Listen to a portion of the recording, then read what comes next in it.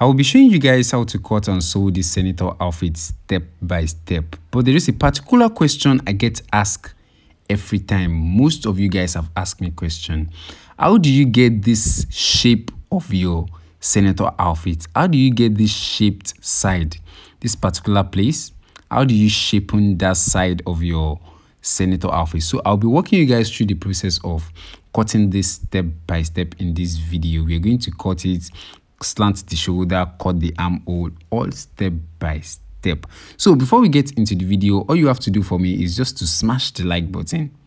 Just smash the like button. It's as simple as that. So let's get into the video. So I'll walk you guys through the process of folding this, which will be the very first thing. So during our beginners class, in case you haven't checked up on our beginners class, I'm going to show you some formulas here that you have to pay attention to.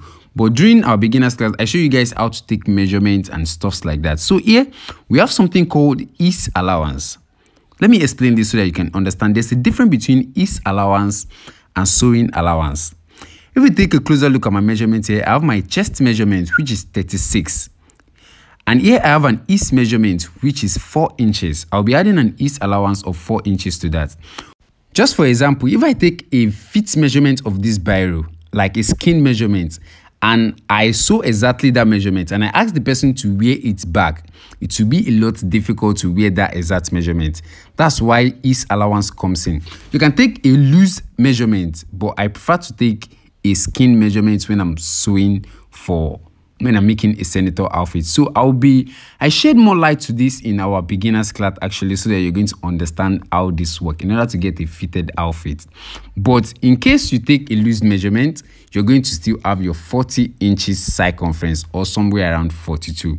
But here, if I take a skin measurement, I'll be using 36 plus 4 inches, which will give me 40. So that will be my chest circumference, right? That will be my chest circumference. So now 40 divided by 4, which will give me 10 inches, right? So now our 10 inches will be our main bodice measurements. Now I'm going to add an extra 2 inches to that 10 for the sewing allowance, which will make it a total of 12. So I fold this fabric at 12 inches. I believe you guys can see that. I fold this entire bodice at 12 inches. And you can see, but that edge of the fabric, we're going to simply cut that part out. You can see it's a cashmere fabric, so that edge is not useful. We're going to simply cut that out. So I want you guys to pay attention to that. And the next thing we are going to simply mark now is going to be our length. We're going to mark our length. That's for our chest. Our chest, we fold that fabric at 40 inches, at 12 inches, right? We fold that at 12 inches. And our length is going to be 33. And I'll be adding an extra 1 inches to that, which will make it a total of 34. That's for the length of the outfit. So 33 plus 1 inches to our length will make it 34. So I'll be marking my 34 at this down part right here. You can see I'll mark my 34 right here. Then I'm going to connect it together. You can see that. You can see that. So after connecting it, I'm just going to simply cut that part out, and I'll cut it from the top also all the way down, and I'll be trimming out the edge of the fabric, which is the design edge of the fabric. I'm going to simply trim that part out. So if you're enjoying this video so far and you're yet to smash that like button, remember to do that. It's very, very important. Very, very, very, very important. So far, this is our front bodice, right? This is the front bodice. And the next thing we are going to cut now is going to be the back. In case you haven't seen the video of my senator cutting before, I will be cutting this step by step so that you can understand. So what I'll be doing on this one also is I will simply fold exactly the 12 inches in which we fold in our previous one.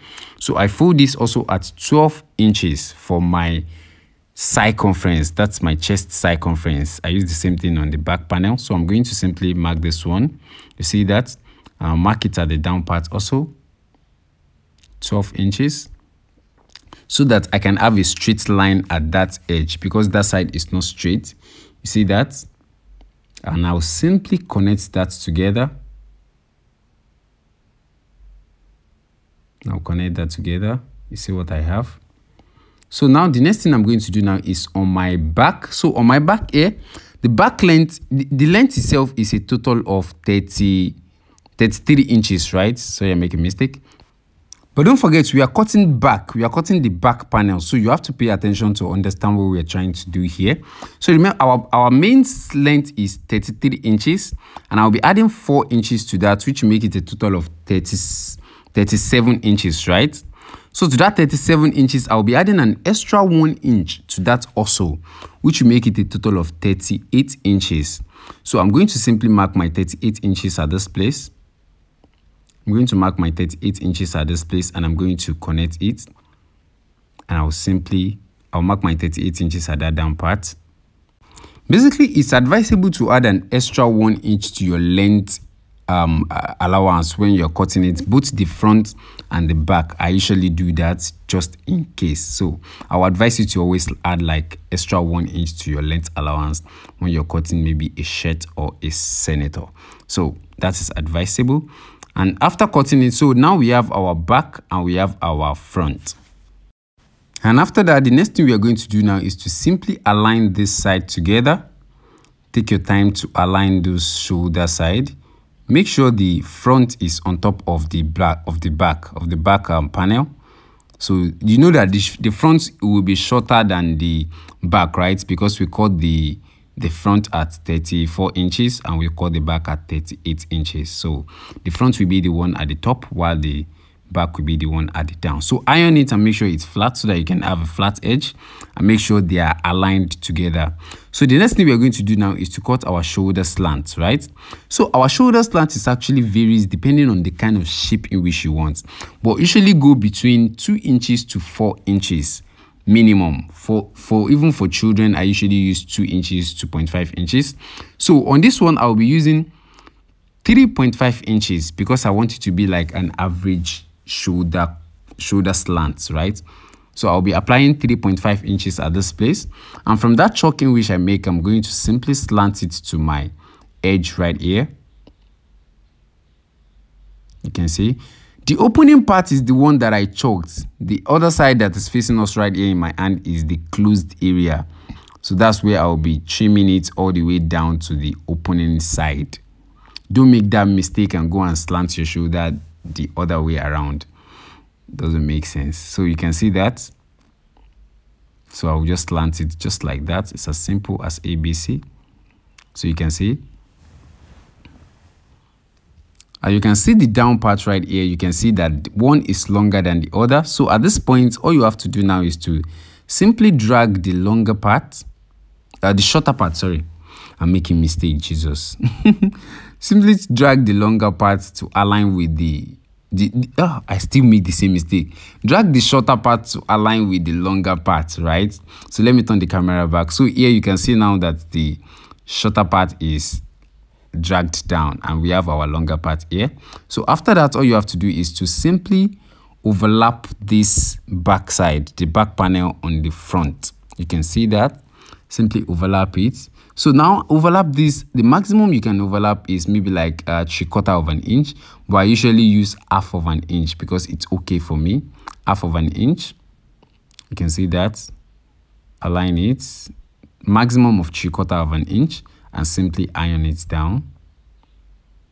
And make sure that place is iron and as sharp as possible to get that edge. Then we can continue to the other part.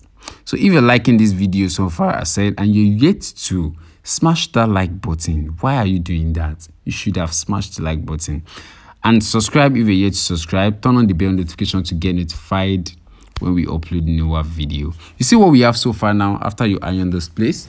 The next thing you're going to do is on our shoulder, and our shoulder is 17 inches. All you have to do is to divide your 17 inches in 2 places. Divide the 17 inches in 2 places, just like that, which will give us 8/3/4. To that 8.5, 8.5. To that 8.5, I'll be having 1/4 of an inch for the sewing allowance. I don't need too much allowance there. So that will be 8/3/4. To that 8/3/4, I'm simply mark this place. That is my shoulder measurement.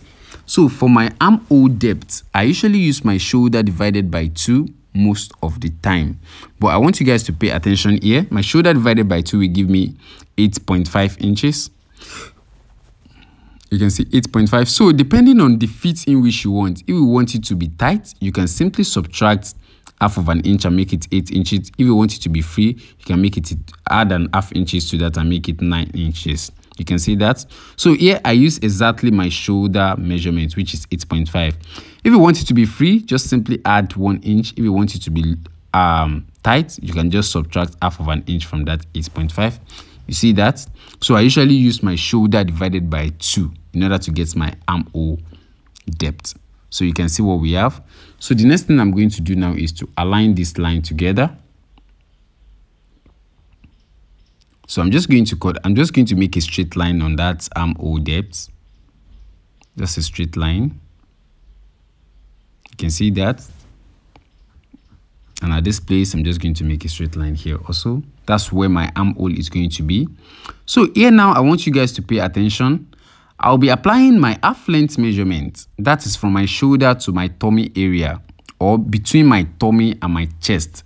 That's where the half length measurement is. That's where our upper waist is actually at, right? So I'm going to mark that place. So this is the place in which we're going to be taking our tummy circumference. But before we take that, all you have to do is just to make a straight line at this place, just like that. You see that? But first and foremost, let's cut our chest measurement first. So I want you guys to pay attention here again. Remember, our chest is 36 inches, right? Plus our ease allowance, which is 4 inches, which make it a total of 40 inches before we added an extra 2 to get this total body circumference. So now, before we get the 12, right? So now my 40 divided by 2 is what I'll be using here, and I'm going to mark it. You see that? That's 40 divided by 2, which is 10 inches. I already marked that. That's my chest measurement plus my ease allowance. Now my tummy measurement plus my ease allowance, which is 32 inches plus 4, which will give me a total of 36 inches. And the 36 divided by 4 will give you 9 inches. As simple as that. And all you have to do is just to apply your 9 inches at this place. But here, I will just apply 8 inches instead. So I know what I'm doing. I know what I'm doing. I usually like the cuff to be a little bit deeper than the ease allowance. But for you, just apply your 9 inches at that place. So at this down part, I know you're seeing what I'm doing with my hand. That's why I have to explain that area for you. I like it to be a little bit cuffer.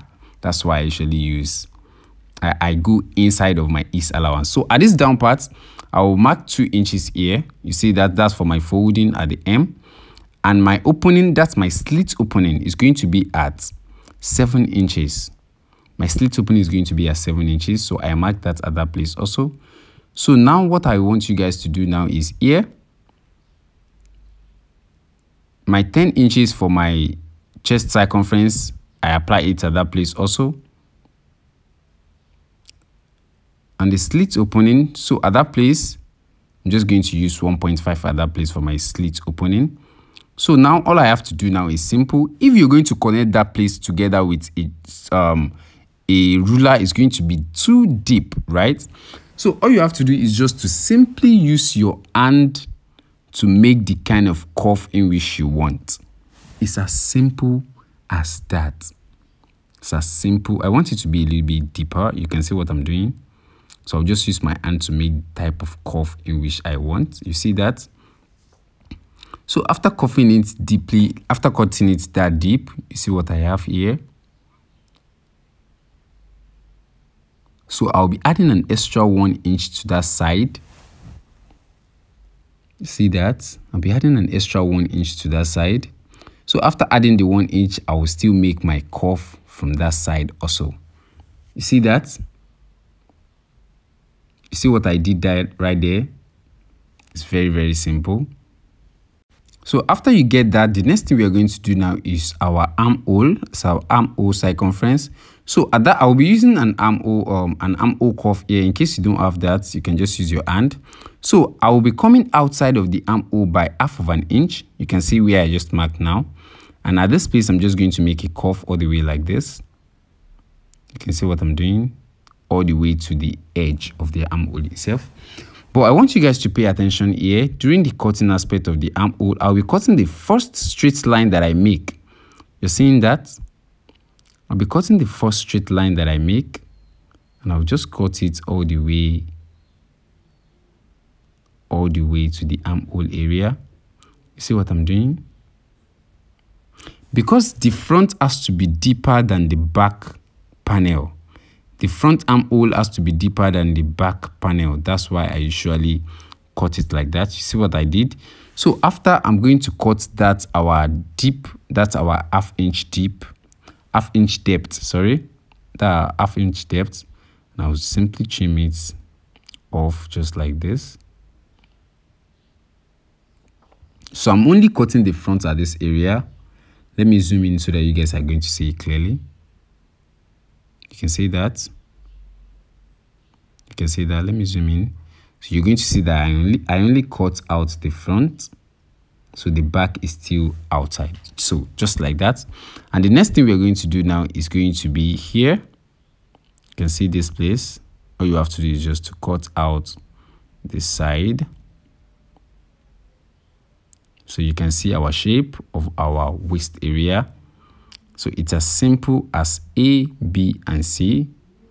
And I will simply cut that part out. You can see what we have. I'll simply cut that part out. So this is what you're going to be having. You see that? And all you have to do now is to cut your neck, cut your sleeve, and cut your back yoke. It's as simple as that. In case you haven't seen the video of how to cut out all the neck area, I have a video on that on the channel. Just check the channel. And in case you